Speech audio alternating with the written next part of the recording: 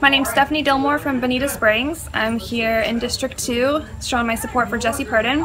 I voted for Marco Rubio for the presidential race. I think he's done great things for Florida. He's going to do great things for the country, and it's time to get some new young blood in there.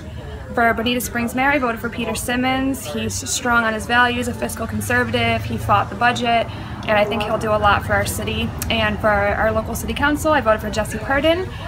He has great values. He's taken a stance on a lot of things, including the Bonita Springs High School, and has really shown up for the community. So I think he will be a great addition to city council.